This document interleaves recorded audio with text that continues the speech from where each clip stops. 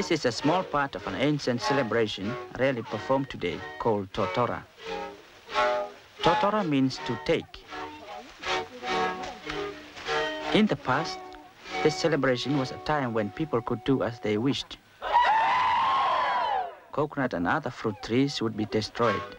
Men would insult another man's sister. Houses would be burnt. It was also a time when young men could meet young girls.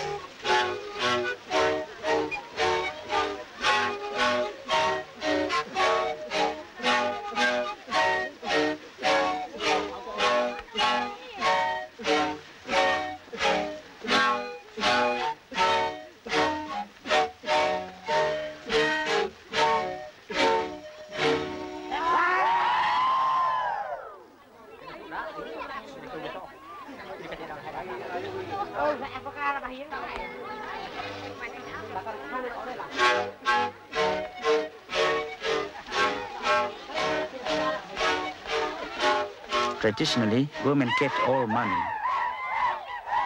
A man would approach a girl during Totora to get money for his own needs. This ceremony is for when an important man, the Totora organizer, would receive the gift of money from a girl.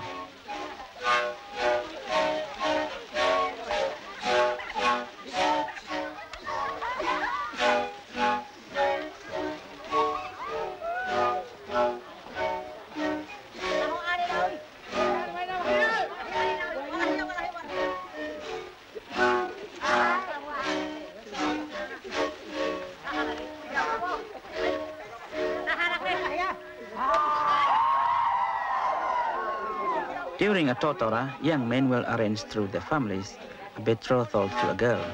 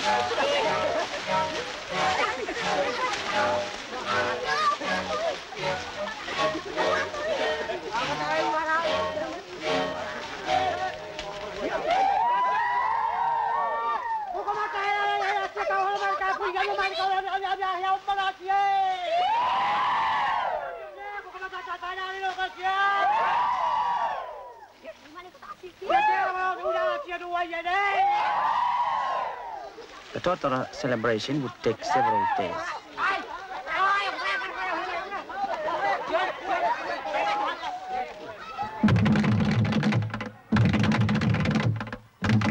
Siwa is an ancient ceremony of revenge. If men of another clan commit murder, or if a man from the same clan did this or committed adultery, the brother or husband would ask a warrior friend to kill the offender. The dead man's body is displayed in a sacred area.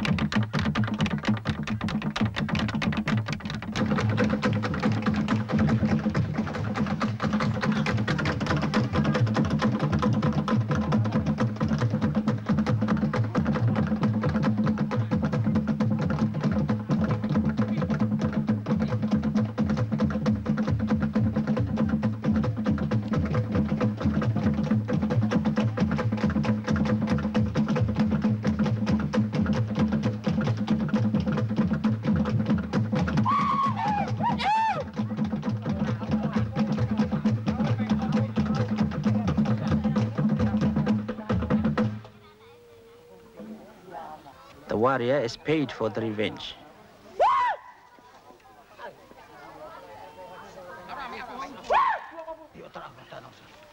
The traditional payment is made with shell money and porpoise teeth.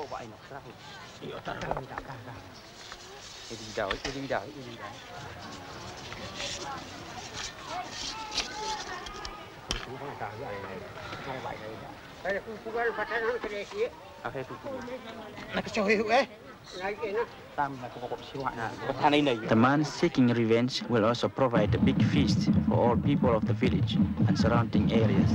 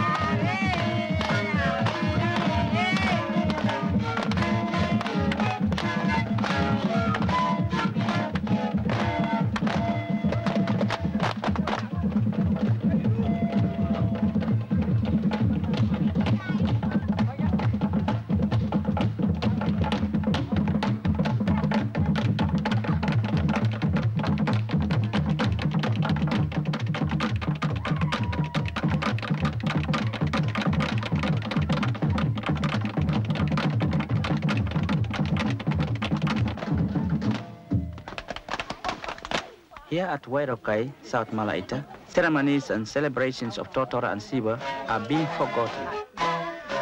Churches and the government have forbidden them because they involve killing and destruction of property.